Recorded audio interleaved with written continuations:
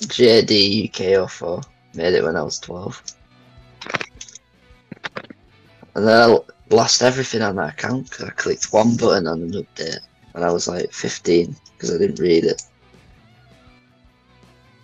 It basically, you on your Xbox, there's an update. Well, it used to do that. It doesn't do that anymore, but they used to do regular updates on like the old Xbox One.